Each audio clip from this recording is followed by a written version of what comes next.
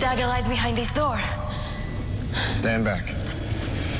We have no idea what trap remains.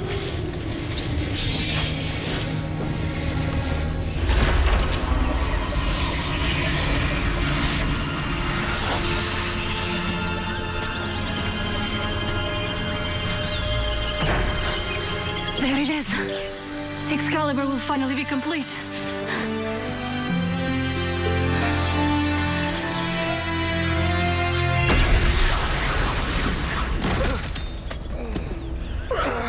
Not exactly a sword and a stone, but it still does the trick. So that's how you found this place. Merlin's Gauntlet. That's quite a powerful object, at least for a wizard stuck in a tree. That dagger is Arthur's birthright, and you will surrender it to us. So that's King Arthur's weakness, is it?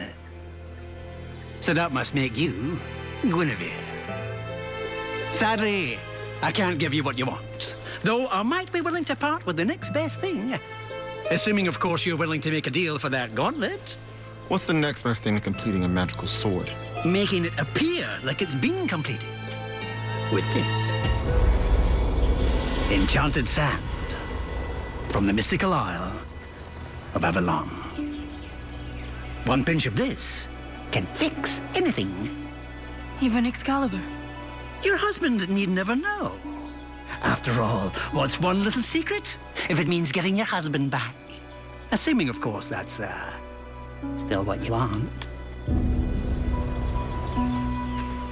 And why should I trust you? Because I know what happens when a woman's heart is torn between duty and desire. And believe me, it never ends well. Please, Guinevere, don't listen to this demon.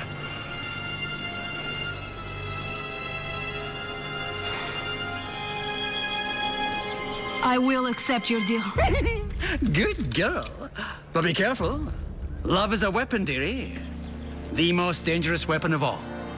Which means the pain you should worry about isn't the kind inflicted by a broken sword, but the kind that comes from a broken heart.